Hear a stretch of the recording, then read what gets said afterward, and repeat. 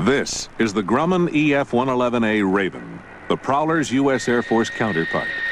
The Raven also carries a version of the ALQ-99 tactical jammer system, but there the likeness stops, because the Raven was produced by completely rebuilding aircraft originally delivered as General Dynamics F-111A bombers.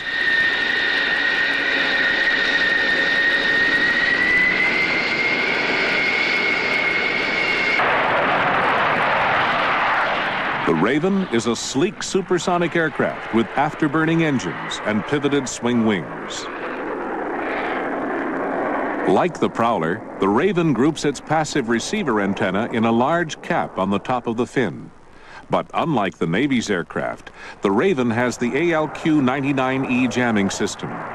Instead of being fitted in external pods, the active jamming equipment is installed internally. The emitting antennae are mainly in a ventral radome, called a canoe radome because of its shape. The jamming system is highly automated. Instead of needing the Prowler's 3 electronic warfare officers, the Air Force aircraft needs only 1. No other aircraft has quite the same computerized ability to listen and search for hostile emissions, compare them with a comprehensive threat library, and take appropriate action.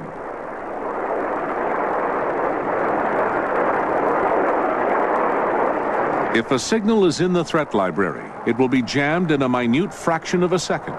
If not, it will be analyzed and recorded, then jammed if considered hostile. At all times, the system continues to search for fresh emissions.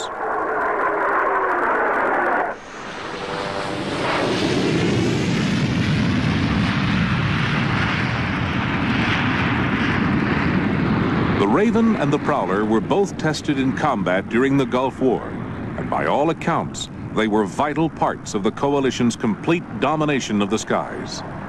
It's difficult to estimate how many airmen's lives these aircraft saved, but no one would want to fly into a battle without them.